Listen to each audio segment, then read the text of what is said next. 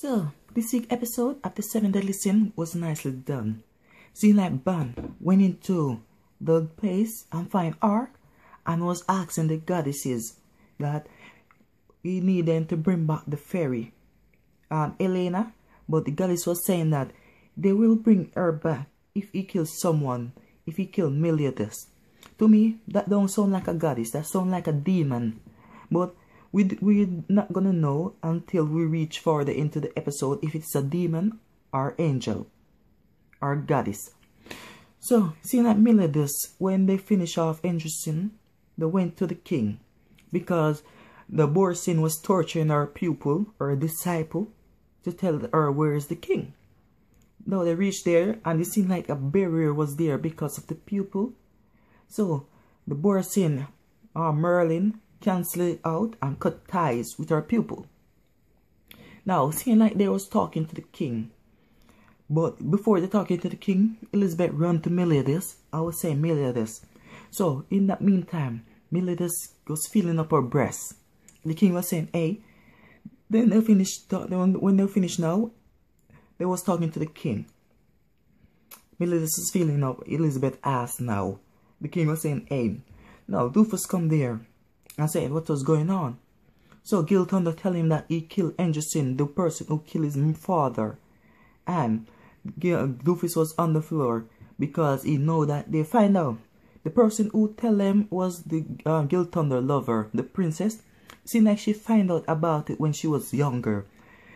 And Gil Thunder find out about it that when he was young. So because of the Borsin pupil, they didn't get to tell anybody. So because she loved Gil Thunder. Now, it seemed like it was a nice episode.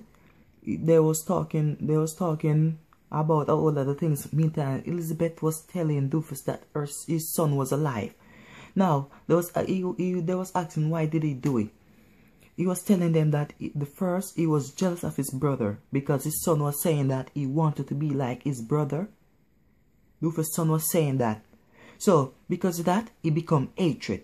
And that hatred drive him to kill his brother, Ian Anderson. So, it seemed like Gil Thunder lock him up and bring him away. But something destroyed the palace. The something that destroyed the palace, we find out that it was Anderson, who would drink demon blood too. So, because of that, he have a ring that control all the person who drink demon blood and make them went out of control. So when he made them went out of control now, Meliodas and the rest of them was fighting them until Anderson come there and was fighting Meliodas. So meantime they was fighting Meliodas now, Anderson stabbed Meliodas and Gil Thunder because Merlin, the Borsin disciple, was captured Elizabeth and the next princess. Now it seems like Ban come there. So because Ban come there now, because Elizabeth surrendered herself because she didn't want Meliodas to die, she surrendered herself to Anderson, and Anderson was walking away with her. Now, it seemed like Ban come there, and Ban challenged Meliodas, was about to kill Meliodas, chop off his hand. So because of that now, Meliodas was saying what was going on. Do you want to challenge me? I can't believe Ban would turn on Meliodas like that. Just to bring back the fairy Elena. Seriously, even if Elena come back, she wouldn't want herself to come back to become because of a sacrifice. And to that now, I'm thinking that more to that, the person who tell Ban to kill Meliodas is a demon. Now, I have to say, this episode was amazingly done.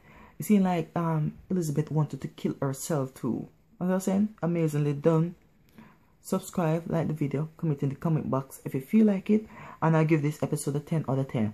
Tell me what you thought about this week's episode in the comment box. If you think Ban is gonna kill Meliodas, or you think Meliodas is gonna beat Ban, who's gonna come out on top in next week's episode? Tell me what you guys thought. Thank you for watching.